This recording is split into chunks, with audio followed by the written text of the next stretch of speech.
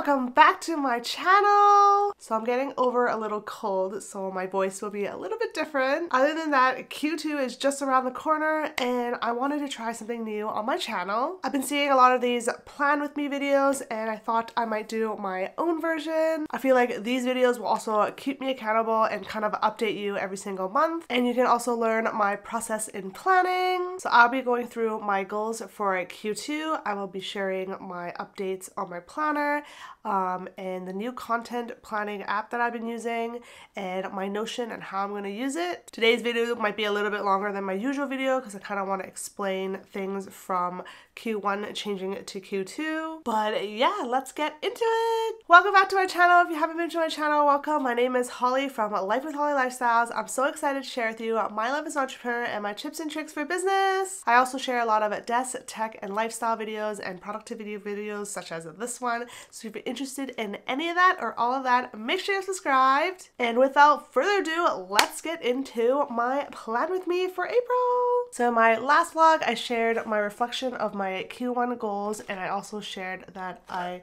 upgraded to a bigger planner. If you haven't watched that video yet, I'll make sure to link it up in the cards up above and down below. But I went from a half letter discbound into this classic happy planner, which is a size up. It is still smaller than a letter size, but it still fits in most of my purses and I absolutely love it. I have to say I've always been a weekly planning girly, but this time around I've been using the daily pages. My shop Point Hunt recently released these daily pages, 2 days on one page with no schedule, because I'm not really a schedule person. I usually have that on my Google Calendar, and I've been having more space to write in and I can write down everything that I basically need to do. A lot of the times my planning consists a lot of filming or editing, so having those kind of list out is really good. So this is how it looks and I've been absolutely loving using this.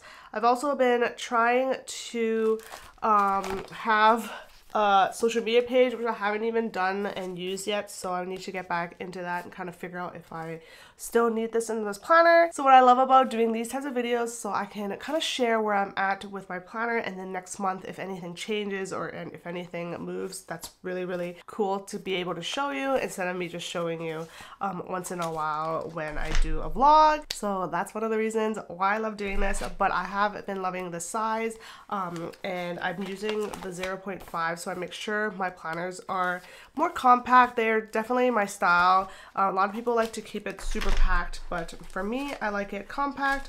But I've been loving using the 2 days on one page with no schedule. So I flipped the camera around to show you. See, as you see here, I started in the mid-March, beginning of March, and I've been loving it because I can kind of write down everything that I'm working on.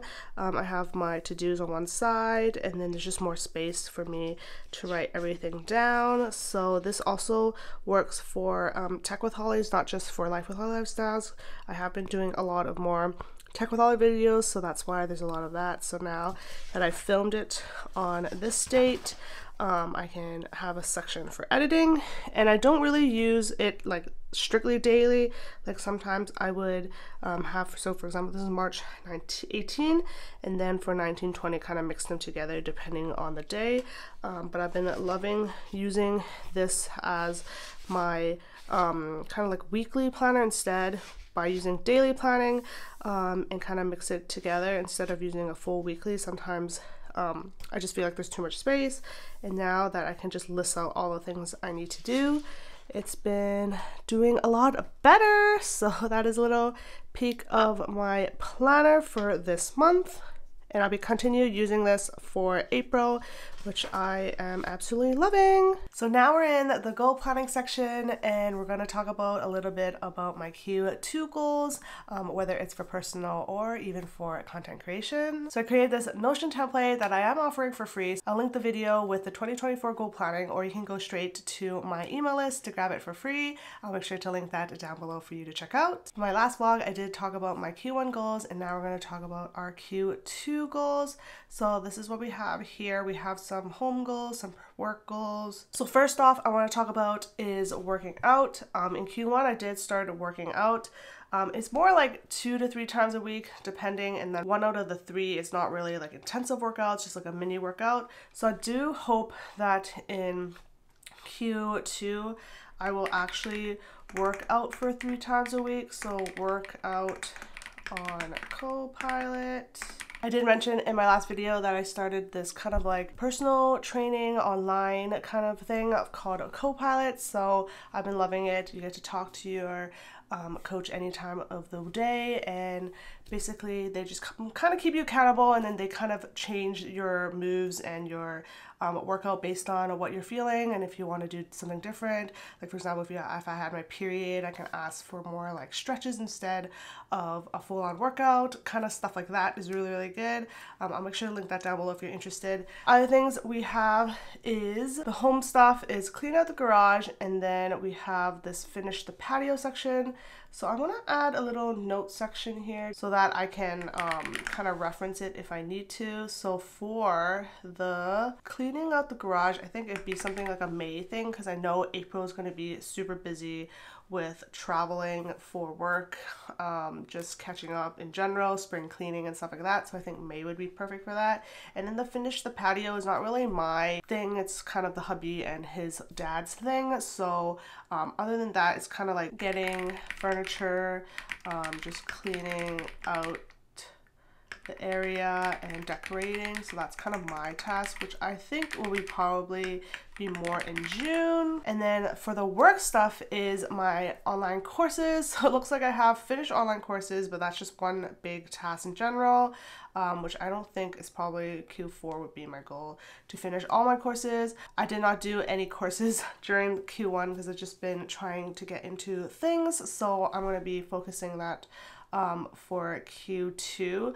So I want to do 2 courses. One would be maybe like a fun course, and then the other one would be more of like helping my content creation. So I do have a course for content creation, so I want to do that one, and then maybe finish off, which I started my a drawing class, so I want to do that drawing course also. So that's going to be something I'm going to work on and start implementing that in my kind of like morning routine. And it looks like last but not least is new videos for Tech with Holly, which I have been doing in Q1, which I will be chatting more about this with you in a little bit, because I'm just having some weird confusions about that.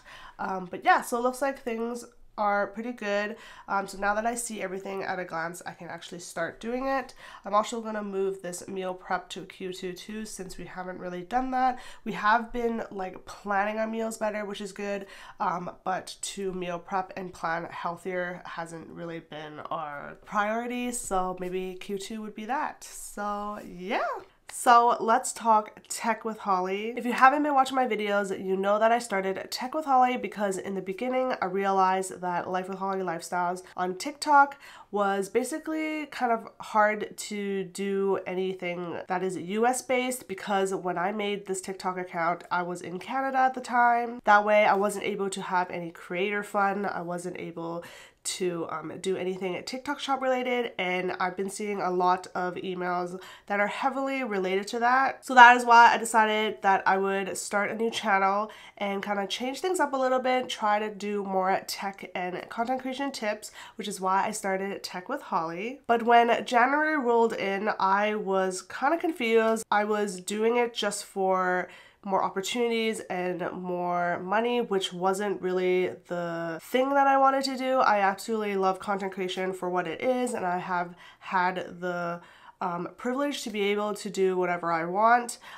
Since I do have my own small business, I'm able to just do this on the side as a side hustle and just do it for fun. And thinking about it was kind of confusing because I felt like I was just doing it because I wanted more money, more opportunities, but sometimes I feel like that isn't really the case. So when January rolled along, I decided that I'm just going to try it out and see how it goes. I based it more off of content creation tips. and a little bit of tech videos, because tech videos are kind of hard to do because you have to buy a lot of tech products and that's a lot of money. So I did more content creation things. I asked people to comment on the videos and kind of ask their content creation tips, and I definitely had fun doing that and have helped a lot of people along the way. But now that Q1 is over and I kind of did my kind of tests on it, I have to sit down and kind of think, do I still want to do this? I feel like there's a lot more potential at Life with Holly Lifestyles where I can do more digital planning stuff. I can share more Notion templates and stuff like that and make money other ways, and those are things that I'm more passionate about. So that's kind of where I'm at with a Tech with Holly. I gotta sit down and kind of think about what I want to do for Q2 for Tech with Holly, if I want to continue it, scrap it, or even change it up a little bit. I do enjoy a lot of the tech creators that share their life as a content creator, so maybe I might change it to a vlogging kind of channel,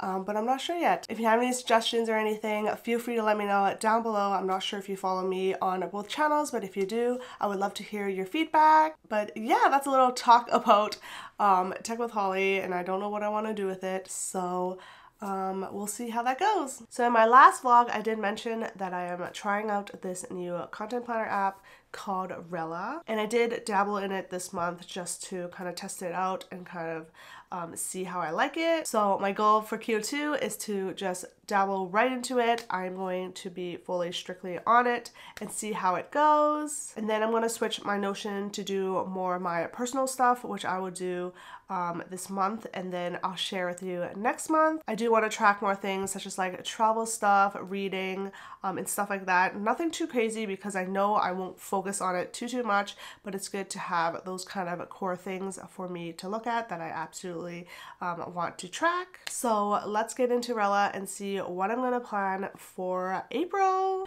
Okay, so here is this week's of my Rella. I do have to start planning for next month, which I do have only a couple of videos ready, and I have maybe 3 kind of ideas of YouTube ready to go. I did add some of the YouTube ideas I had in my Notion over here, so you can see it down here. I haven't scheduled it out because I want to see when I want to do them. I did schedule some out right here. So this is the monthly view. I have my April plan for me, which is this video that you're watching, and then I have a desk accessory must-haves and my budget-friendly desk setup, which I think is pretty set for the next 2 weeks.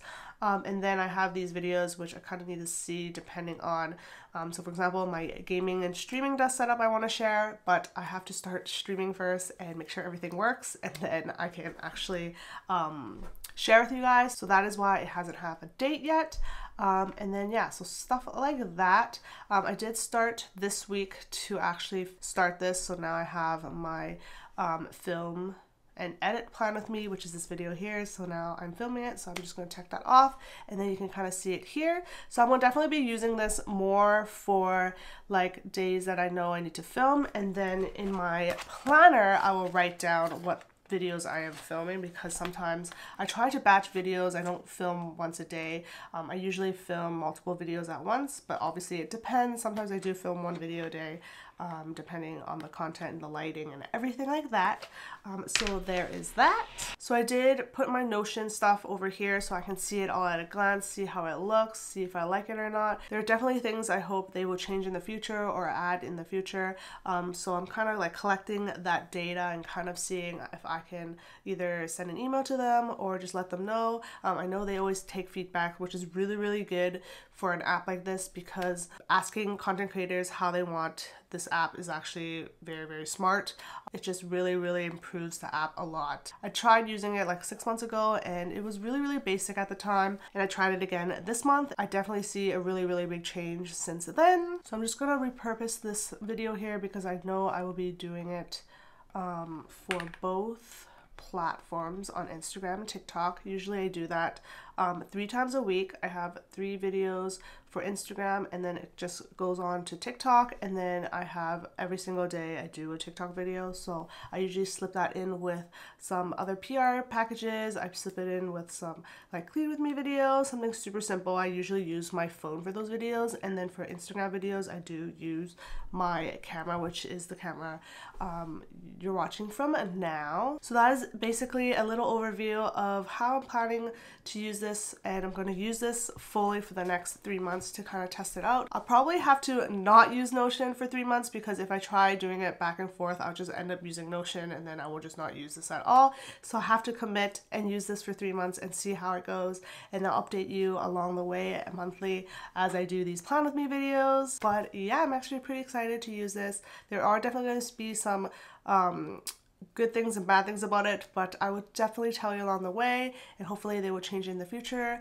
But yeah, so that's pretty much it for today's video. So next week I'll be sharing with you my updated Notion, more for home projects and things that I want to track, and then I'll update you on 1 month of using Rella and see how that goes. I'm actually super excited to see how that goes, and I'll also do a little update of my planner if I'm still using the daily sheets, or if I change things up, and kind of give you an update on that. So I hope you enjoyed today's video. Don't forget to like and comment down below any other videos you would like to see, and don't forget to follow me at Life with Holly Lifestyles on Instagram and TikTok, and I'll see you in the next video.